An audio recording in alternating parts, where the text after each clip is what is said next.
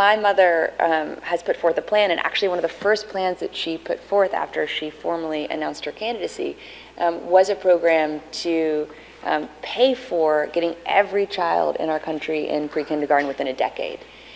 Currently, only about half our kids are in pre-kindergarten across the country, and only about 25% are in publicly funded pre-kindergarten. I didn't know when I became a mom that one of the great gifts I would receive would be watching my parents as grandparents, in part because I don't remember them with me as an infant or a toddler. And so watching how much they love my daughter and how interested and engaged they are in every aspect of her life, whether they're reading to her or singing to her. She loves Wheels on the Bus, so that's a big family activity, is singing Wheels on the Bus. Everyone we know gets on the bus. Every animal gets on the bus. Yes, cows can even get on the bus.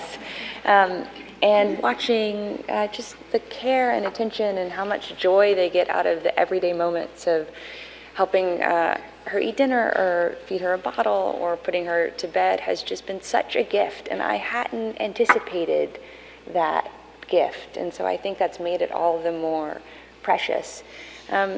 I certainly know that becoming a grandmother has only deepened my mother's resolve to work on issues like those related to early learning and early childhood that have brought us here together today, and also was one of the real reasons she decided to run for president, to help ensure that every child would have the opportunities that we will be blessed to be able to provide our daughter, because she knows that's not only the right thing to do for our country, but also because she wants that to be the country that Charlotte grows up in.